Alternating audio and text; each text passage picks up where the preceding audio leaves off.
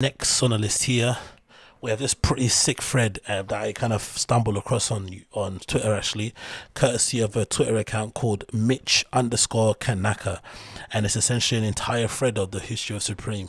And I really recommend you check it out if you're not that clued up about Supreme and stuff and want to find out more about the brand, and you don't want to read many interviews or go through tons of articles. I really recommend checking out this thread and skimming across it and kind of getting some of the main parts of it. And I'm quickly going to read a couple of bits of it here. It says Supreme is now valued at $2.1 billion, and their products resell at 1,200% profit, right, price. But it only costs $12K to open its first store. This is a crazy story of how Supreme created this cult-like brand. And you've got a picture here of James Jebbia standing at the original Supreme store and another Supreme store here. I think that's a fake one in China somewhere. It continues. It says Supreme is focused on two things: limited edition drops, exclusivity, and strong community. Yeah, right, but many businesses got good communities and limited offers, so what's the deal here? Let's get started. He said, okay, it started with a boy named James Jebbia. He was 15 when he was played in a British series called Grey and Chill, which is obviously something that a lot of people, if you're down, you would know, called Tommy Watson in 1978. 20 years later, he was going to hit 800 million net worth. He's worth 800 million. Oh, fucking hell. James moved to NYC in the 1980s. He found a job in Manhattan-based clothing store Parachute. The job was nice, but he wanted something of his own, so he opened up Union NYC on 172 Spring Street in 1989. If I'm not mistaken, Union he opened up with his wife, I'm sure, at the time. Or am I not mistaken, with his partner? And then when he decided to take Supreme full-time, I think Chris Gibbs was working there already, and that's when he took over the reins. I'm pretty sure that's how it worked out. And then there's another story about Undefeated, isn't it, right? Like, I think Undefeated was a name that what's his name, Aaron Bondaroff made up, and then he swapped Undefeated for a New York thing that the guy called James Bond, I think, who founded the Undefeated, kind of had. So there's some weird law around New York brands. I wish I remembered all of it, but there's some weird law around that whole retail mafia group, whatever. But it's very, very deep and very long lasting. A lot of connections there, and a lot of people that sprung up from Union have done crazy different things in the industry as well. So it's really far reaching, the influence of Supreme, Union, all that stuff. It continues. It says Union was his first step into what's known as streetwear. In 1991, James helped establish Stussy NYC. Soon Stussy was a surfer, and he's called the father of streetwear, who started out by painting surfboards. So the connection there is deep again. Another storied and legendary brand that's still going strong this day, even though Sean Stussy is not involved in it at all. It says while still working at Stussy, James Jebbia launched Supreme. So he was working at Super Stussy at the time. Okay, I thought it was Union. Okay, fair enough. Many say that Supreme wouldn't have emerged if it had not been for Sean Stussy around it. The first Supreme store was opened on Lafayette Street. The year was 1994, and the place looked like this. It's mad to actually go there. I remember when I first went there, and like, when did I go there? The first and only time I went there was when I first went to New York City. When was it? Was it 2008 or something like that, or 2010? Long time ago, right? And one of the main things that you get from it when you go in there, especially being a hardcore Supreme fan and a hardcore flipping streetwear fan, it does kind of feel like you're going on a bit of a pilgrimage. It feels kind of eerie because you've watched and kind of observed and loved the store from afar for so long, right? To the point where you're fantasizing about going there for ages, right? You'll see it in magazines, you see it in flipping magazine scans online, you see it in random videos and whatnot. You'd get secondhand accounts from people on forums, and then when you finally go there, it's like, whoa. And the first thing I remember being struck with when I went there was how loud the music was. I don't know if it's the same nowadays, but that Lafayette store, the music was absolutely blaring from that store, like literally like nightclub music, like nightclub level of loudness. I was like, whoa, because it's used to that, of course. And it wasn't like, I'm used to working in retail stores where essentially they ban you from playing anything decent that you listen to yourself and your own iPod or whatnot. So you end up just having to play vanilla, basic ass radio hits and whatnot.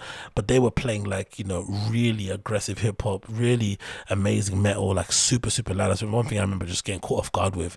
And of course, the sales assistants were fucking rude as hell. They definitely did live up to the archetype of their store assistants just being dickheads and kind of vibing you out and making you essentially beg and plead them for the ability to you know, for the privilege of them going to the back and getting you a t-shirt and whatnot. It was absolutely nuts, but I loved it all. Do you know what I mean? I loved being treated like shit in there, because I came back again.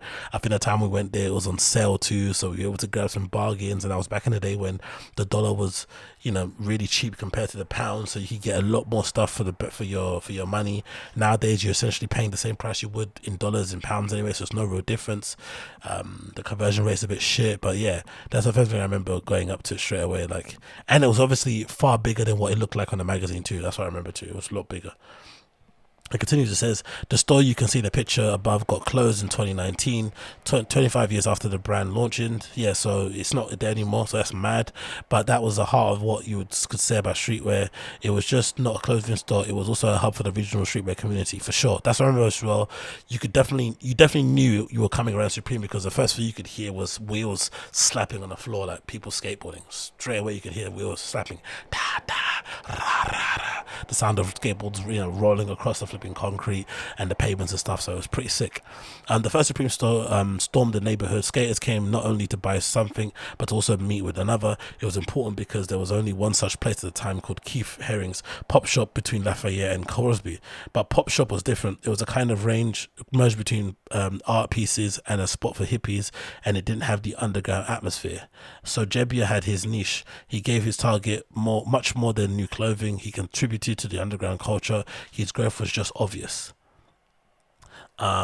What's more, James was a clever entrepreneur. He had a great growth strategy. Supreme underproduced. In other words, shortage in clothing equals growth in demand. Seth Godin analyzed the case of Supreme's marketing in a nutshell. He said it was as follows: the scarcity effect, the premium look, and the skillful guessing of people's desires.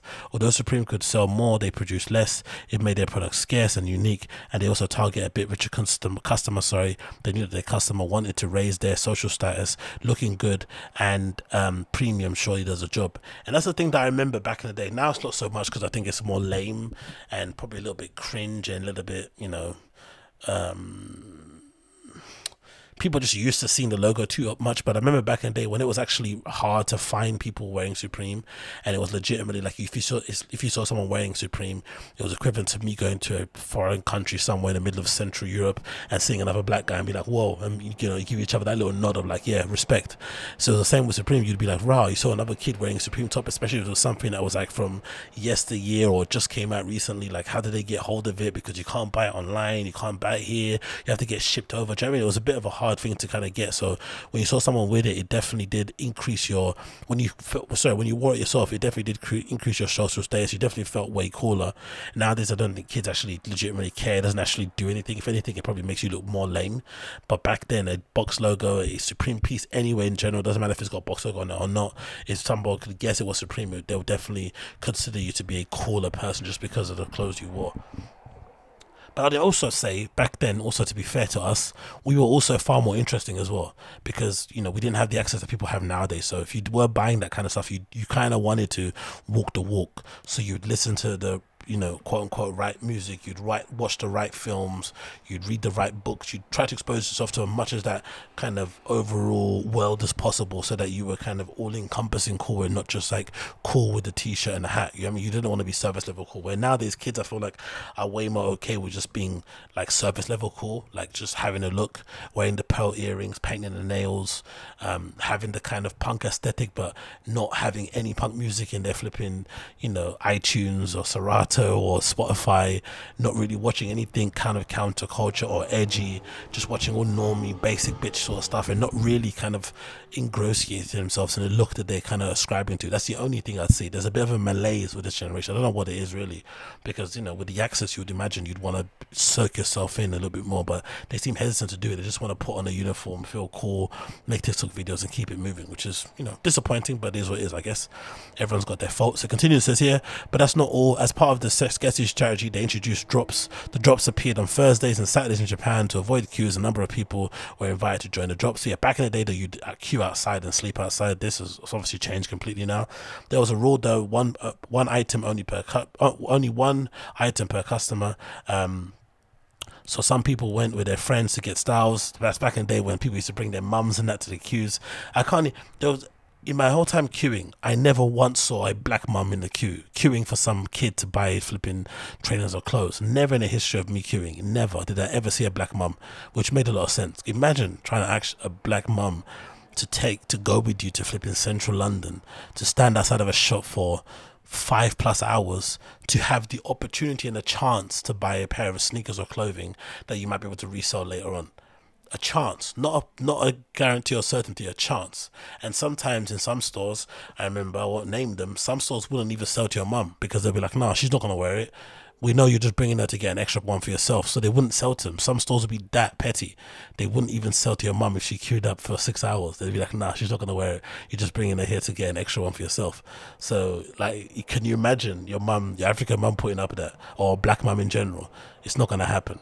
So that was always funny to see these kind of essentially privileged white kids who had mums who were around and not working, who were able to come to drops at 9 a.m. in the morning and just hang around and stuff, and try to get an extra jumper or hoodie for their kid and shit.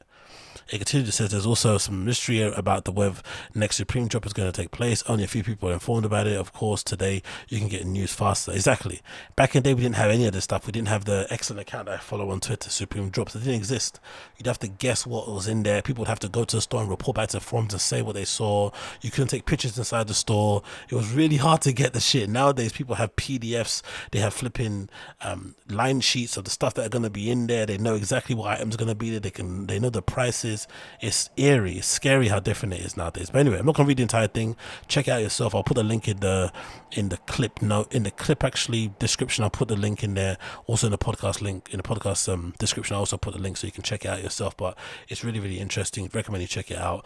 A thread by Mitch, or MICH_Kanaka, Kanka, talking about Supreme, a history of it. So definitely check it out if you haven't.